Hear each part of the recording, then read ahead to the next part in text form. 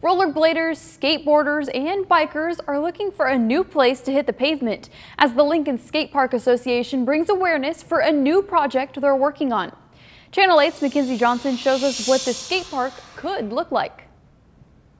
The idea of a $2.5 million skate park was the center point of the Lincoln Skate Park Association's open house Sunday afternoon.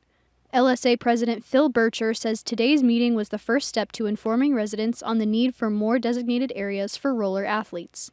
The goal is to start the conversation on fundraising and design ideas.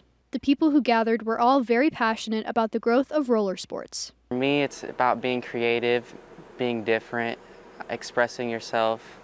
I feel like skateboarding for me has taught me a lot about life lessons. The whole idea of having an activity that has no rules or boundaries, to me, makes it not a sport anymore and makes it an art. Attendees say a new skate park would help build relationships within the community and bring in new people to the area.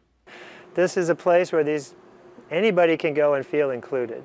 So really that's what it's about, is making the community stronger and hopefully making the community bigger by inviting people in from around the country. Maybe we have those regional skateboard competitions, or maybe we even get a little national thing going. Bircher says they've had a couple conversations with the city about their proposed 35,000 square foot skate park. He says they seemed receptive and supportive.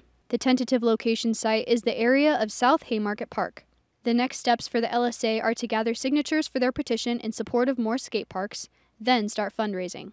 Now moving forward, these plans can start getting more developed and we can start just basically moving forward from where we are, because we are at this jumping off point right now, and I think from here on out, good things are going to happen. Reporting in Lincoln, Mackenzie Johnson, Channel 8 News.